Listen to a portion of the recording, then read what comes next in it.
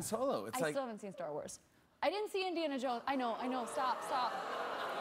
Wait, what happened? Wait, you haven't seen? I saw the one with Natalie Portman and Hayden Christensen. Does that count? The lovely Blake Lively went on Fallon Tuesday night to promote her new movie when she revealed she had never seen her co-star Harrison Ford in Star Wars or Indiana Jones. But it's not like Blake was totally in the dark about Harrison.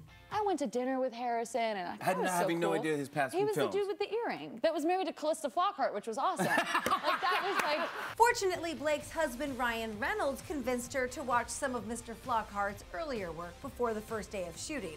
And from then on, it was all Blake wanted to talk about, to Harrison Ford.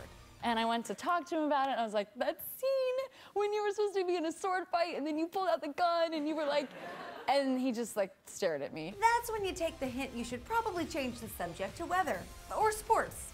And so I was like, and then Sean Connery, and he was like, no. And then I realized I sounded like Cher and not like Sean Connery. It was just like awful. This is a disaster. Yeah, and like my elbows started looking like Nigerian like speed walkers, and like I watched the crew be like, what is happening? I'm just imploding in the corner. Meltdown. Sounds like she chose poorly. I just like tried to play it cool the rest of the time. Hard to get. And he must just think I'm like, I have some sort of major disorder.